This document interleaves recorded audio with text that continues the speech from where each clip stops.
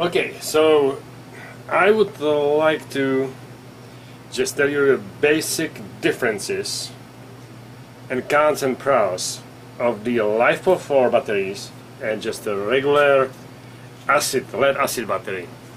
And I know there is a lot of you wondering which one is better and which one to use.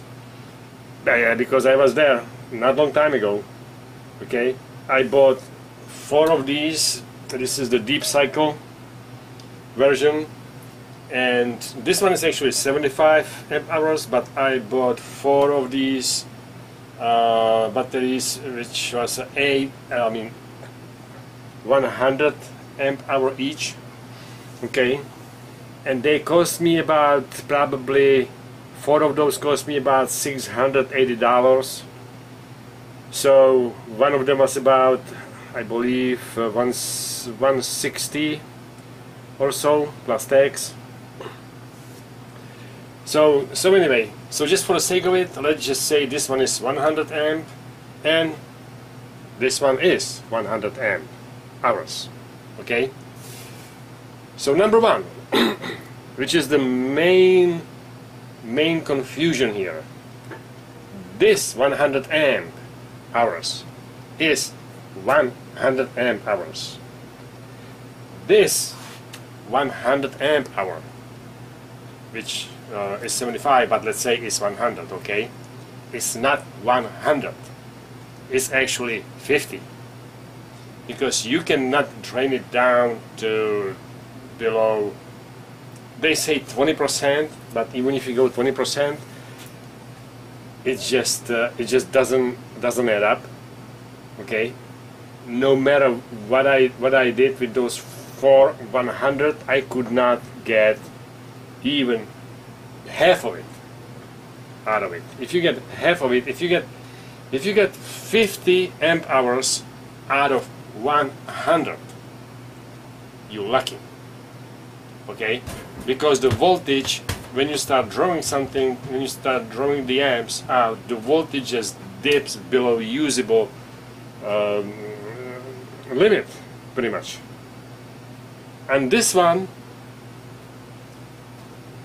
this is just no comparison. Okay, so I paid for 2 of these to get 100 amp hours.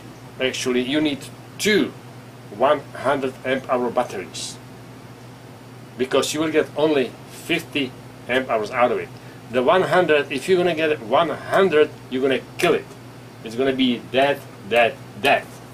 Okay, so you need 2 100 amp hour batteries to get actually 100 out of them. So that means 200 amp hours.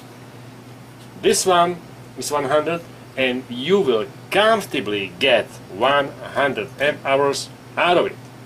Okay, it's between 14.6 volts down to 10 volts. It's a comfortable voltage. This one I don't even remember anymore. I believe like 13.6 down to 12.2 or something like that. But again, out of 100 amp hour battery, you will get only 50 amp hour usable power.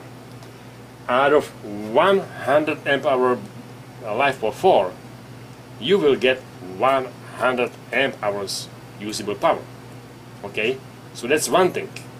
So pretty much 100 amp hour battery is only 50 and lead acid. So you need 2 of them. You need 200 amp hours to be at the same leak as this one. Okay, so there we are, roughly around $330 for 100 amp hours. This one I got set of 8, so I paid $543. It came from China, straight from the factory. So for a set of 4 would be 270, 280, 270, 272. So I paid $272, let's say 275 for 100 amp hours versus 320 or 330 in these. Okay, so that's already cheaper here. Now let's talk about the cycling here. These batteries, you can cycle them left and right, up and down. They don't really care. If you cycle them between 10 to 12 volts and then you stop and you go down again, they don't really care. If you cycle them between 10 to 14.6 or between 12 to 14.6 or between 13 to 14.6, they don't care. Okay, I don't know how this can work on the solar power. The solar power is just up and down and up and down. This is just amazing. I don't know how people can use these lead acid batteries on solar power. They must be just frying them left and right. Okay, these batteries, they need to be charged. They need to be after you charge them, they need this and they need that. I don't even remember anymore. I completely forgot about these batteries. Okay, I would never go back to these. So that's another thing, the charging. This really doesn't care if you charge it 90 amps, then you go down 10 for next 5 minutes, then you go up 150 for next half an hour, and then you go down to 0 if there is a cloud or whatever. This battery must go crazy if you charge it like that. So anyway, that's another point. Okay, and pretty much you dealing with lead acid here. If you're gonna charge this battery more than 20 amps, again, it's gonna start boiling.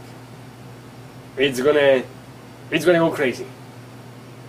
So I don't know how you can use this on a solar system. This is crazy. This one, if you go, let's say if you have only one set of these, okay, 100 amps, you can charge it with 50 amps. Obviously, you're not going to have only one set.